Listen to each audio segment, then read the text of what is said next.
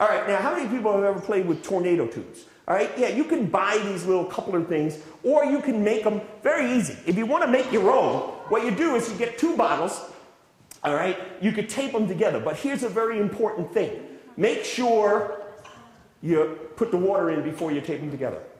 All right, if you tape them together and then try to get the water in, it doesn't work. All right, so we have a bottle filled with water. I just colored it blue so you can see it. We have a bottle filled with what? How many people say air? How many people say nothing? How many people say you can't tell by looking? You can, except in Los Angeles where it's brown, but that's something else. I was there a couple of months ago. It's scary. Brown air. You don't want to breathe it. Anyway, all right. The air may be here, or maybe not. So how can we prove it? I need instant experiment to prove that the air is there. What do you think? What do you think? What do you think? First, you have the bottle open to get the water, and on the other side of it gets the air in. That would work, but I don't want to open the bottle. So what else could I do? If I don't want to open the bottle, what can I do? What can I do? Put it over and see if bubbles come out. Yeah, stand up and do this. I can't do all the work here. She's falling down. All right, flips the bottle. Show them. Look, we have bubbles. No, we don't. It's a, yes, we do. Shake it up. Got it. Shake it. Shake it. Oh, look. No, look what you've made. You've made a twister. Oh, look, there's a cow. There's another cow. Same cow, bad movie. How many people saw the flying cows? Oh, that was a bad movie. But anyhow, we've got, why they call it a tornado tube? Yeah, when you have the water here, something's holding up the water. What? Air. If there was no air, the water would go straight down.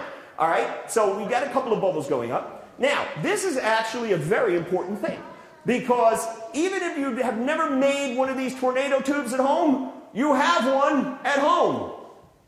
What? I heard it. Go ahead.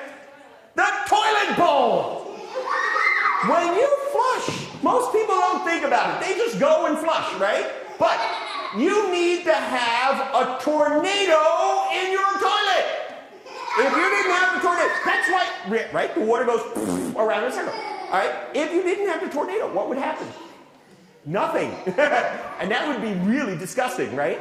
So, back in the 1800s, a very clever dude figured out how to put a tornado in the toilet. Now, somebody's got to know his name. The man responsible for the modern flush toilet. Yes, Sir Thomas Crapper. Not you, but the guy who invented it. Sir Thomas Crapper, he was the one who made, that was his real name. He put the tornado in the toilet. They knighted him for him because it was such an important thing. But, of course, every once in a while, the tornado in your toilet stops working. And then you have to result in using this. Now, the toilet plunger. Let me explain something really important before I do this. This toilet plunger has never been plunged in the toilet. This is a science plunger. I only use it here. If you have one at home that's been plunged in the toilet, don't play with it. It's disgusting. It's got germs and icky things all over it. All right. But this one, this has never been plunged. All right. So if you've ever played with one, you know that, or if you've seen them, right? You take the plunger, you put it down, you pick it up, you put it down. No problem, right? But if you do this, slam donkey, now it sticks. It sticks good. In fact, it sticks so good that when you try to pull it off, sir, you look like you have a lot of strength. Could you help me here? Yeah. Walmart. This is a problem, right? This is not supposed to happen, all right? Now, of course, okay, we got it. Of course, when most people see this, they say, well, of course it's supposed to happen.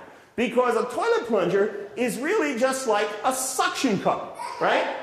But do suction cups really suck onto things?